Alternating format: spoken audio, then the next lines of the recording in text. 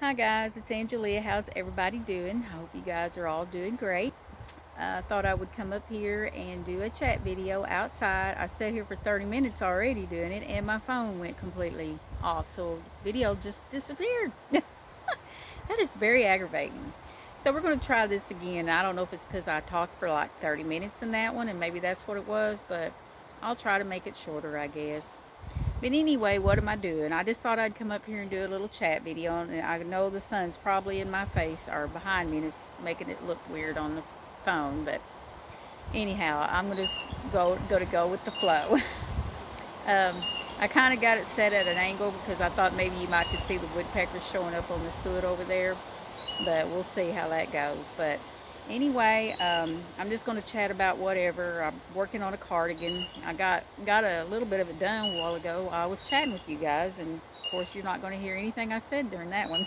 But anyway, I am working on it, my first ever cardigan, and it's by For the Frills, and she's got a YouTube channel, and I'll put a link down below if you'd like to go check it out. I just found her, and I think it's called the Bulky Pocket or oversized pocket cardigan, I do believe. And so I decided I wanted to make one and to wear this winter around the house. Now yarn is a mess. But I had bought these skeins, oh, it's been several months, with the intentions of making this scarf. And I ended up buying two of them, which I knew one of them would be enough because it says one ball is enough. But I bought two of them because I wanted to make something else with the other one. But I decided to make this. And so this is my first one, and it is bright. I wanted something to do with tie-dye, I guess you could say, because, you know, I'm a 70s girl. I grew up in the 70s, and I love, you know, all the tie-dye stuff. And so I guess you could say I'm a little bit of a hippie at heart. But anyway, I think it's going to be pretty. And when in the wintertime, I'm always freezing, and I thought, you know, I wear layers of clothes, and I thought this would be perfect over the top of it. And I think I'm making a large, which I might have made it, it might be too big, I don't know.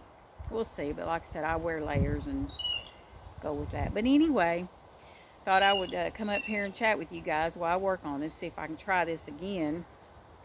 And I had a lot to say on the other one.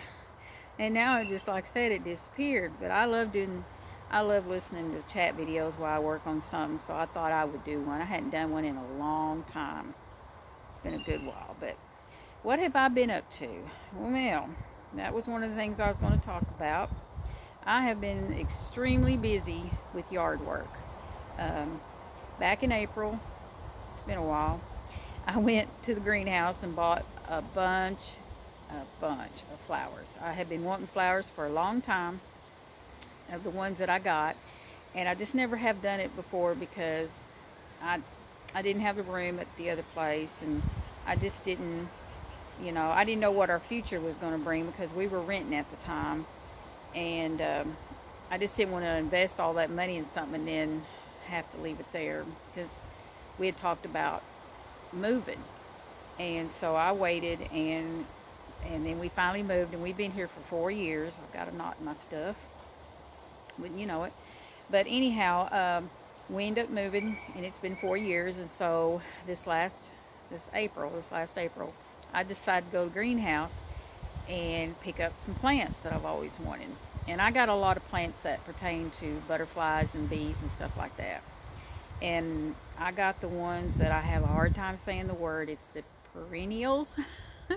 And I got annuals, which I love my hanging baskets, and I got a bunch of those. I end up getting like 35 hanging baskets for my front, for a total.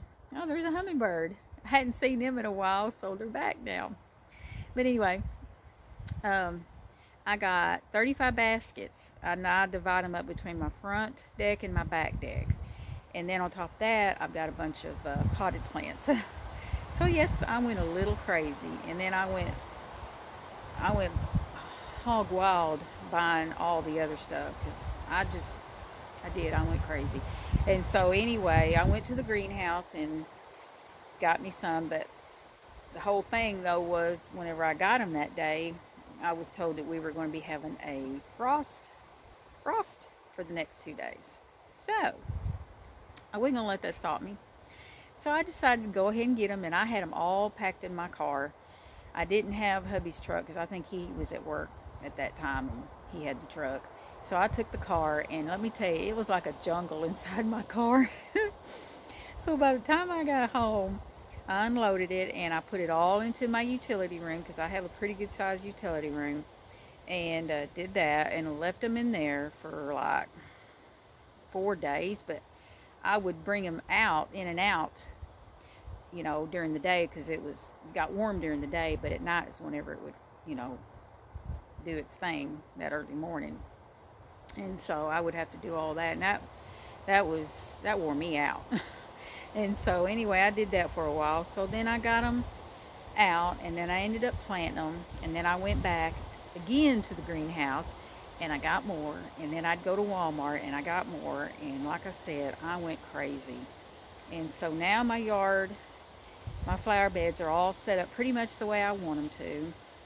And like I said, I wanted to get a bunch of them that'll come up next year, and so I'm super excited about it. And I only lost one plant out of all of that, and it was a tomato plant, and it was actually 2 weeks later when we had a freeze coming in. It was one of the weird things that was coming through. It was something that hardly ever happens here, and it was like at the end of April, and it was going to be like in the 20s. And so at least they said that was strange for here, which I don't know, I guess maybe it was. But anyway, because of that, I had everything planted, and I had to go and buy sheets. I had to go buy tarps, so I had to cover it all, and that was a job. I did that for like a week. Now, it didn't freeze every day, but I was so scared that I was going to lose my plants because I had a bunch. And that, like I said, morning and night, having to cover it and then uncover it, that was a job. And I ended up bringing in all my hanging baskets and all my pots into my big bathroom, and stuck them in the shower and stuck them all in the bathroom. So we couldn't even, I just had a path to where if we needed to go to the bathroom, that was where it was at. So we'd have to use the other one. And so I had to do that for a while. So finally they're all planted, and hopefully we won't have another freeze or snow. I hope not, because if we do, I give up. I kept all my sheets, of course, and my tarps, but some of the other stuff I got rid of it, and that was a job. So now it's all looking pretty. I'm super excited about it, and yeah, I'm happy with it. So anyway, I'm using a size 6mm crochet hook, if you're wondering, at J. It's one of my favorite hooks. It's the Clover and More, I believe is how you say it. I bought these like, oh goodness, 3 years ago maybe, and I've used them ever since. It's one of the easiest ones I've used on my hands.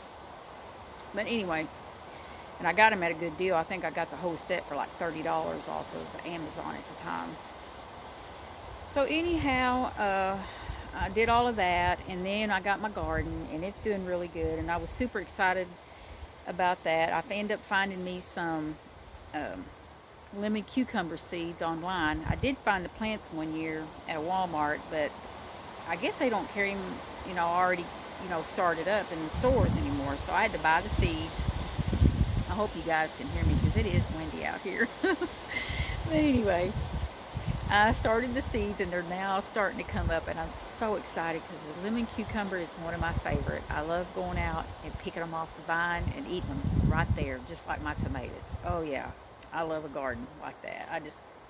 That's how I like doing it. And so I've been busy with my garden.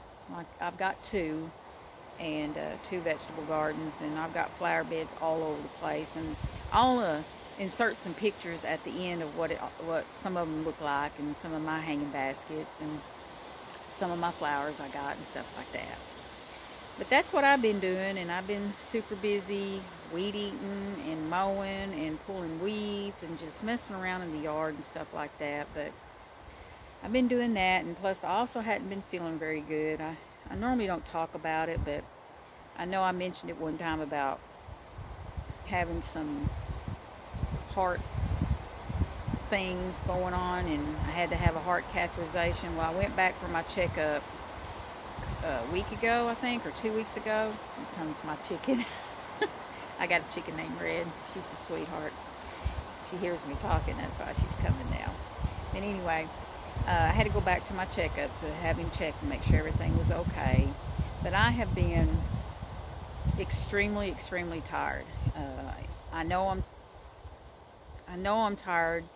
I know the difference between physical tired of doing what I do out here and something else going on tired. And I have been feeling that for a couple of weeks, I guess. And so I told him, I said, something's going on and I can't figure it out, and I don't know what it is. I'm extremely exhausted, not from work, because I can get up in the morning and sometimes I can't even walk across the room without having to sit back down. I have to push myself. And so anyway, long story short, he's going to do another sleep apnea test on me to see if maybe I have sleep apnea. And this time we're going to do it at home. They haven't called me yet to send me my machine to whatever test or whatever they do to see if that's what I got. So I'll be glad when they do that. I've been feeling a lot better the last few days because I don't know, it's strange, it comes and goes, but I'm hoping they'll find out what it is, because I want to feel like my old self. And like I said, by the time I get through at night, or during the day, and I go in, me and hubby sit down and eat, I'm exhausted at the end of the day, because I'm a pusher. I push myself. I make myself go. I just go, and hubby's always, you need to stop and slow down. You need to take a break. I just do it all. I've been that way my whole life. I'm like the Energized Bunny. I just keep going and going and going. But anyway, hopefully they'll find out and they can get to the bottom of it, and I can get the rest I need. Because he said I also had I think he said sluggish blood or sluggish low oxygen or something. Truthfully, I can't remember what he said. He told me something. It's one of those things when you go to the doctor, you're always glad when somebody else is there and they hear what they're saying, because sometimes I kind of like don't hear what he's saying because I'm too busy focusing on what he just said and don't hear everything he said. Anyway, I just hope they find out. So that's what I've been up to. I've been busy doing that, and hubby's hours, his hours are different now. He goes to work at 12:30 at night and he gets home early in the morning, so I haven't gotten a whole lot of crochet done during the day, because by the time he gets home, I'm busy outside doing the thing, and he doesn't care about me crocheting. I can sit in the house all day long and crochet. He don't care. But at night when we get done eating, he has to go to bed at like 7 o'clock, and by the time I sit down and start working on something, I'm falling asleep watching YouTube. But anyway, that's what I've been up to. But I was kind of hoping the woodpeckers would show up back there and so you can see them, but hopefully my phone won't cut off again. If it does, I give up on it. That's aggravating when you sit here for nearly 30 minutes and it just went completely blank. So maybe I should pause it for a minute and maybe make it go again. So I'm going to try that. So let's pause it and see what happens. Okay, I'm back. We'll see how that works. If it shuts me off again, I don't know. I'll just have to do a normal video, I guess. None of my videos are normal. I'm not a pro, as you can tell. But anyhow, that's what I've been up to, and just being out, doing my thing. I love being outside.